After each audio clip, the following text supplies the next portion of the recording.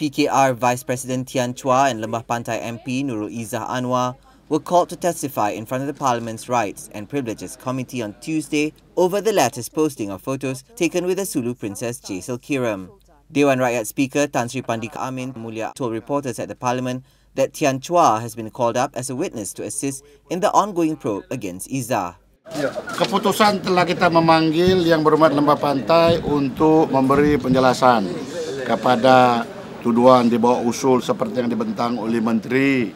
Jadi kalau nanti Lembah Pantai akan menamakan lagi orang-orang luar kah, orang-orang lain yang membantu kes beliau, maka jawatan kuasa akan menamakan sama ada apa nanti yang disebut itu relevan atau tidak. Jadi setiap dibentukkan masa berapa lama. He also says that based on technical reasons, the meeting is postponed until next Wednesday as there was no time limit for the probe. Nurul Izzah says the Speaker had announced that the committee will deliberate on the points raised and will wait for the outcome. The government had referred the PKR Vice President to the committee after photographs of her posing with the daughter of the self-styled Sulu Sultan who ordered the 2013 Lahad Datu incursion surfaced on social media.